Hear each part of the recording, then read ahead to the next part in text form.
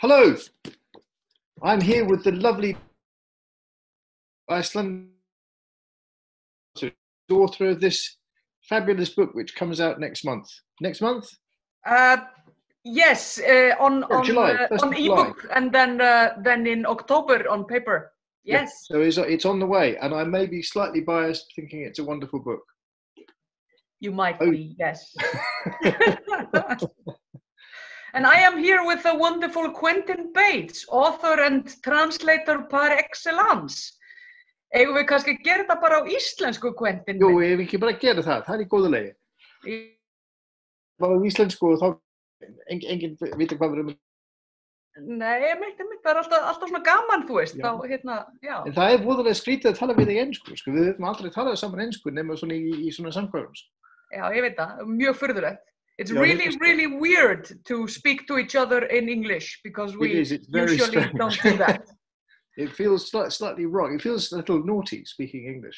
Yes, yes. Should I jump in with a question? Yes.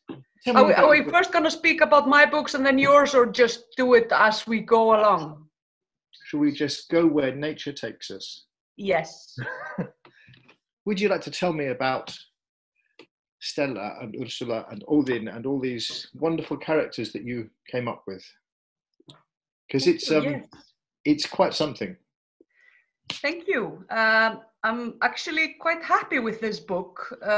It's a standalone that came after my trilogy about the drug smugglers, but this is a different kind of story. It's a political. It has a kind of a political twist, even if it's not exactly a political thriller. Do you think?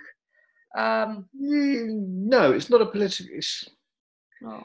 It's difficult to put a handle on it because it's so many things. Yes, it's the French are marketing it as a cruel version of Borgen. You know, the Danish TV show about the politicians. Yes, it's not nice, is it though? Borgen is quite nice. This isn't nice at all. No, it kind of. I mean, the book is about a woman that enters politics. She's offered this opportunity and she jumps at it because she sees that she could maybe make a difference. She comes in as an out of parliament minister for just 1 year for a minister that's sick. So she's Minister of the Interior, which in Iceland means transportation and justice as well. Justice, yes. Yeah. So she jumps at this opportunity because she sees that there are things that she could do. For example, something about the status of asylum seekers and refugees in Iceland. So she wants to, she wants to shake up the immigration directorate. Yes. Which let's not say too much about them. No. I mean, it's something that needs doing, and she sees this opportunity, jumps at it. But then things, when she's she hasn't entered the ministry when she hits like a brick wall, which is a conspiracy, big conspiracy. And then it's also, I mean, there are different points of view in this. It's the minister, it's her driver/lifeguard, and a cleaning lady in the ministry, and yes, the woman. The witch. Yes, the witch. Yes. You couldn't resist it, could you? Putting some magic in there. No, I had to do it. It really works. She's a pretty decent witch. Thank you. Yeah, she's an immigrant or an immigrant witch that uses old Icelandic magic together with her own a little bit supernatural powers, or at least what she thinks are supernatural powers. But it's not a supernatural story at all. But she uses this kind of magic to enhance aspects of her life, which yes, her disastrous love life. Yes. Yeah. She's a pretty amazing character. Thank you. Yes, I like her. So where did the story come from? Where did you dig all this up?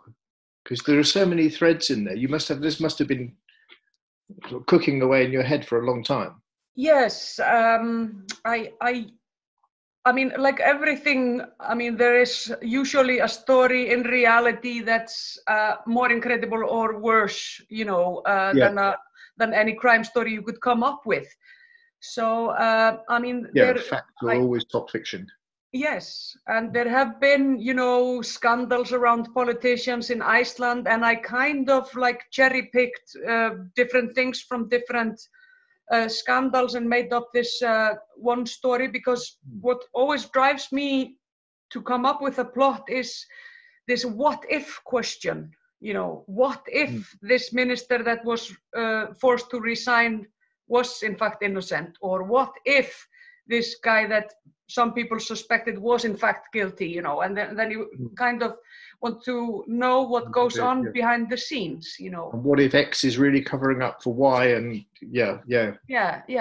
how it works, and and so as I always like to prepare my stories quite well, I had the help of the Ministry of Justice, in fact, and and yes, so I was. That was the present minister. Yeah. So was this? Do you have ministerial assistants all the way up to the top? Well, I wouldn't say that, but yeah, of course I've worked for before in my former career. I worked for the Ministry of Education, so I know how ministries work and the hierarchies in there, and how it is basically one big office that full of people that do things that nobody knows what are, or maybe not even useful all the time. but no, the Ministry of Justice is quite interesting, because it's a ministry that handles a lot of things for a lot of people that are, you know, sensitive in a way. You know, they handle you know, Icelandic citizenships. They handle all sorts of stuff for immigrants and asylum seekers. They handle police corruption and all the police and judiciary systems and all that. So so there is I mean, it's probably the only ministry in Iceland that has a locked door, you know. Okay, you can't just walk in. No, usually you can walk in right into the table of the minister, you know. Like the Minister of Transportation, I mean, his door is open all the time. You know? Because I've interviewed a couple of ministers in the past, and you just walk straight in, no problem at all. But this ministry is sensitive in a way, because it has to do with, you know, there's a lot of people that tend to be angry at the Minister of Justice for, you know, different reasons, and that is what the story is about. This woman that enters the ministry, starts working, and suddenly there is like this wave of hate over her. And this is actually inspired what happens to female politicians in Iceland. You can see that women in politics in Iceland, they have a very, very short career. Yeah.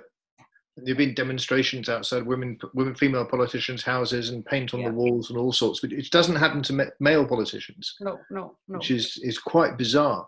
Yeah. It is, and it seems to be that women in power tend to spark some sort of, very strange emotions in a lot of people. So and not just in men.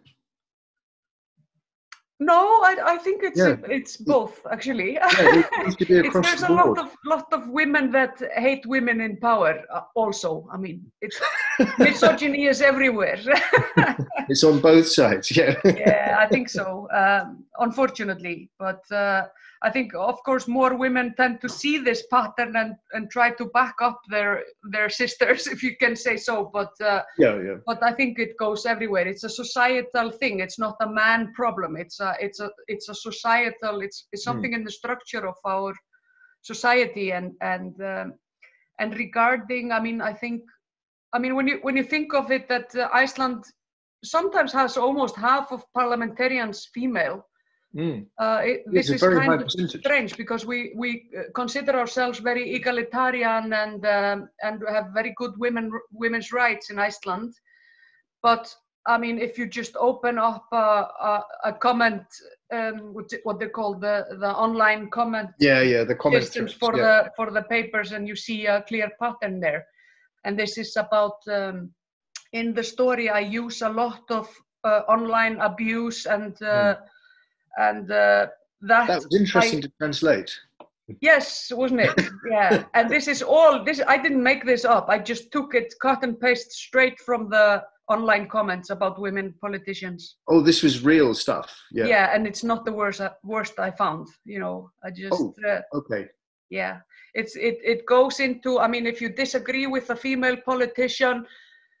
If someone disagrees, he does something unpopular, or is there is a scandal or something, or just makes a decision that isn't popular, a man would get criticized, and get difficult questions and all that, which is fair. But women tend to get, like a wave of abuse and hate, and it's far more personal as well. Yes, and violence, threats of violence and rape. Yeah. Constantly. So that's what I have happened to my minister in the story. Yes, Ursula. Yeah. Ursula, yeah. So she's as tough as old boots, though. She really is. She's a very weather-beaten lady.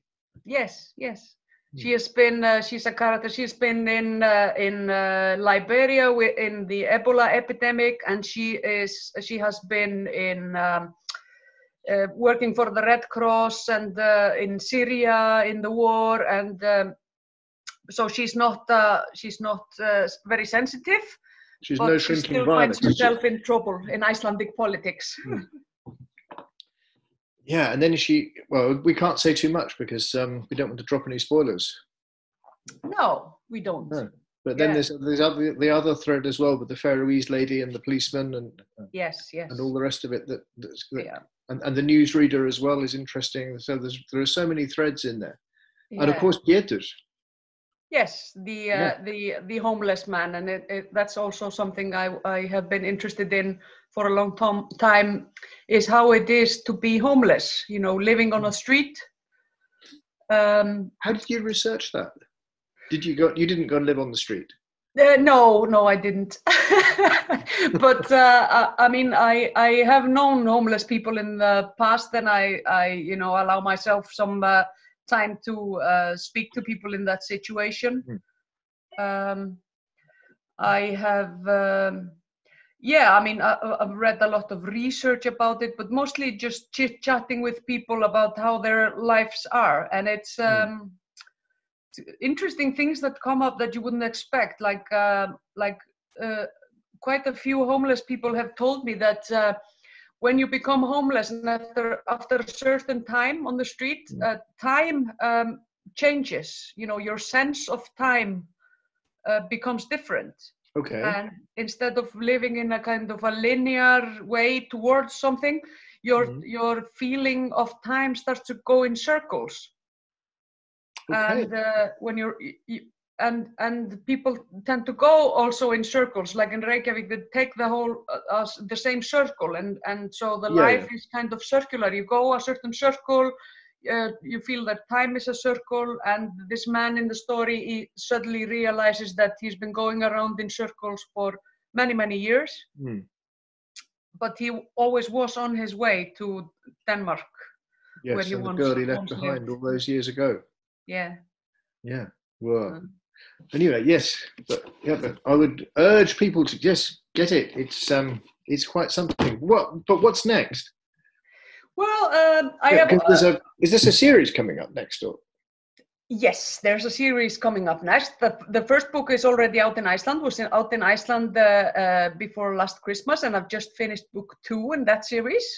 So you have to translate fast now. Get going, Quentin. It's a sensitive subject because I had. Yeah, okay, let's get on to that later. Yeah. But what about you? I mean, you, of course, you are my dear translator, but I mean, do you consider yourself a translator? Or, I mean, because I always feel that you're not a translator, you're just a crime writer that happens to speak Icelandic, so you translate your friends' books occasionally. What's your self-image as a translator? I have no idea, really. I just sit in front of the computer and beaver away at stuff. And if I get bored with something and I've got something else to move on to, Yes, And then because the you're a deadlines. journalist. And I look over the top of the laptop and I can see the deadlines approaching, coming up. Yeah. So I think, right, I better get on with this one now. Oh, I haven't done that yet. I need to do that now. Yeah. Yeah. Which is pretty much how it is. Because at the moment, having finished this one, I'm now working on this one. Oh yeah, that's a good one. Yes. Reverend by Solveig Pálsdóttir. Reverend by the Fox by Solveig Pálsdóttir. And you are next in the queue. Uh-huh. So I'm 3/4 through Solveig's book, and then you're next in the queue, and then there's Solveig's next book, which is Fjötra, Shackles. Yes. Oh yeah. That just won the Icelandic Crime Fiction Prize. Yes, she just won the Drop of Blood, the Icelandic Crime Fiction Award for the best Icelandic crime novel. Yeah, that I won last year as well. Yeah. Twice. Yes. So you're translating, the cream of Icelandic crime fiction. Of course you are. I like to think so. Yes. No disrespect to Arnaldur and Yrsa and all the rest. No. Of course not. Yeah. But you have a book just out, haven't you? I do, yes. Yes. Show it to me, please, because I don't have a copy yet. The postal services in Iceland are horrid now. Postal services here are absolutely appalling. I mean, it takes... I had a package come from Belgium last week, Belgium is just over there. Yeah. And it took 3.5 weeks. Yes. They probably had to disinfect the package 10 times on the way, yeah? Who knows? But it finally got here anyway. Yeah. But yeah, this is the latest one. And I don't know if there'll be any more, but we'll have to wait and see. And this is the book that didn't want to be written because it was a pig to write. Was it? Why? It just didn't want to be written for some reason, but it finally made it through. I had to go twice to the publisher and beg, please, can I have more time? I can't finish this book. I'll pay you the advance, but I can't do this. But it's here now anyway. Yeah, congratulations. Thank you. And it's almost a good sign, really, because it's normally the ones I'm quite happy with that people don't seem to like very much. Yes, I have not. It's the same with me. I mean, usually the ones I want to throw in the bin are the ones that, get the awards. Yeah, well, I haven't had any awards, so I've had to. I'm an award-free writer. Yeah, okay. I'll have to think of something because you're a strange guy, aren't you? Because you're a hybrid writer. You're Icelandic, but you're not really Icelandic, and then you're English, but your stories happen in Iceland. It's like, where are you? Are you Icelandic or not? You're not eligible for the Icelandic prizes because even if your stories are Icelandic, in fact, you write them in English. So I write them in English. I'm not eligible for things like the Patrona because I write in English. Yes. So essentially, it's me and Michael Ridpath who aren't eligible for the Patrona. Yeah. Shame. I'll think of a certain award, like the Nordic Hybrid Awards. So I can win it this year, and Michael can win it next year, and then I can win it, and then Michael. Christopher Pettersson, you can. Of course, yes, Christopher Pettersson can win it as well. Yeah. Okay, so we can rotate it every 3 years. Yeah, sounds good. I like the idea of that. Yeah, we can do that. Yeah. Mm-hmm. Yeah. Oh, and there's Jan Kostin Wagner as well, the German guy. Oh yeah. So we'd all have a pretty good shot at winning it every 4 years. Yes. That's excellent. That's almost like the Icelandic Crime Fiction Awards. There's like 30 crime writers in Iceland, and so you always have a good chance. Yeah, that's still quite a lot for a country like Iceland, though, isn't it? That's true. Yeah. It's quite a lot. Because when I went there first, all those years ago, which was way back in the 20th century. Yeah. Then there was Birgitta Halldórsdóttir. Yes. And that was it. Yeah. And the bestseller lists were full of worthy biographies of seafaring heroes and politicians and captains of industry, and translated crime fiction. So there's Desmond Bagley and Hammonds and Innes and things like that. And there was no homegrown crime fiction at all. No. And not until Gunnar Gunnarsson and Arnaldur and Ivar Örn and them started. Yeah, but especially Arnaldur, when he was taken seriously in Germany. Oh, yes. And that really sort of pushed things into action, didn't it? And now it's completely the other way around. And you can't throw a brick in Reykjavik now without hitting a crime writer. I know. They're everywhere. They're coming out of the walls and you can't move for them. And the amazing thing is that there are actually quite a few good ones here as well. There's some very good ones, yeah. When you consider it's such a new thing here, you know, it's like we have like a 30-year-old tradition of this, and people are still, you know, people are already, you know, getting the hang of this. So many good ones. Some people have got. It didn't take you long to get the hang of it, did it? No, it just. I think. I mean. I think maybe because I've read a lot of crime fiction in my life, and that's always, I think, the key to it is that you know the genre. Yeah, you have to read. There's no two ways about it. No. But anyway, do you want me to tell you something about this one, or do you want to wait until you see it? Yes, you know, I mean, the story is about a man that is supposed to be dead, you know, a long time ago, and then he turns up again. Pretty much, yeah. It's about a guy who gets a once in a lifetime opportunity to fake his own death, and on the spur of the moment, he does. Yeah. And he disappears, and he goes off to somewhere warm, and he has a lovely job, and he enjoys himself doing what he likes doing, and life is good. Yeah. But after a few years, he can see things happening at home that, you know, he really feels he ought to stick his fingers into, because he has children and he had a wife as well, and he just walked away from. So he's, against his better judgment, he's tempted to go back, and it's naturally not a great idea. No. And that's all I'll. Let's leave it at that. This book has one of my, I hope, one of my favorite detectives still. You know, Gunnhildur Gísladóttir. Yeah, she's in there. Yeah. Oh yeah. But she's not the main character in this one. Okay. She's still there, but it's more about her sidekick Helgi. Okay. So he's the one who sees the disappeared man. Right. Because this is Iceland and everybody knows everybody and everybody's related to everybody. He sees this guy and thinks, I know him. Yeah. He's supposed Where from? Yeah, he's dead, surely. Yeah. And she allows him to pursue this investigation that he shouldn't be pursuing because he has better things to do.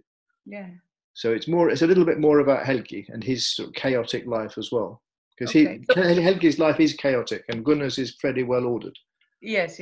I was going to ask, we don't get any insight into her private life, this story then, you know? Yeah, we get a little bit, but not as much as usual. No. Oh, but you get a lot more about this strange renegade guy who disappears and comes back when he shouldn't. Okay. Yeah. I'm really looking forward to reading it, Quentin. Good, thank you. I love your stories. And I have your next one, but I haven't read it yet.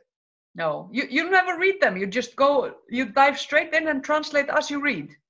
That keeps you going. No, I will read the first. I'll read enough to get the voice. Yeah. To understand a bit, get a bit of insight into the characters, and then. But I won't read the whole thing. Because I want to have that little bit of what's coming next. Yes. Because I feel that does rub off in the translation as well. If I'm excited about it, then I hope the reader will be as well. Yeah. As much as I'm enjoying Solveig's book, I have actually read it before. Oh, yeah. I know how it ends. Yes. So, and that's not great. No. So this is Solveig's book is really, really, really good, and I am really looking forward to seeing to know what the English-speaking readers think of it. Yeah, it's a very Icelandic book, isn't it? It is, yes. It's set in this place way out in the back of beyond. Yeah. Where not even tourists would go. No, but it still has a very international theme about forced labor, or what you say, it's human trafficking, isn't it? It's essentially and all these serious undertones. Yeah. So and it's very, very creepy. I mean, It's It is. almost It's on as the verge creepy of as hell. Yeah, the old lady is just, you just want to run screaming from her. I know. Yeah. Yeah. While we're here, what's happening with our, just to dramatically change the subject, Yes. what's happening with our little project of Iceland Noir this year? Oh yes, we are. Were left in a bit of a situation because our venue was its function was cancelled, and we don't know what will happen to it. But hopefully, we have a new venue now, and so we are still planning as we will be going on with the festival. Okay. Of course, we don't know what COVID-19 will do in the autumn, but we hope it will be possible for people to travel and come to Iceland and enjoy the festival. So maybe it will be the Europe's most popular festival, because everyone is festival thirsty now, because everything has been cancelled for a long time now. Tell me about it. Well, I haven't been anywhere since. The furthest I've been for 2 months is the shop on the corner. Yeah. Oh. So I hope we will go on. We have amazing headliners, Ian Rankin and Ann Cleves, as you know. I mean, I hope it will go on. But is that Quentin Bates bloke going as well? Yes, I've heard something about that. How about that Paddy McGrain? Have you invited him as well? Yeah, I think he will be coming as well. Okay, amazing chap. Yeah, we have we have such a lot of people coming. So hopefully everything can go on. Maybe in a bit of a different form, adapting to circumstance. But yeah, we are optimistic. Let's say that. Okay, good. Þetta mun reddast. Þetta reddast.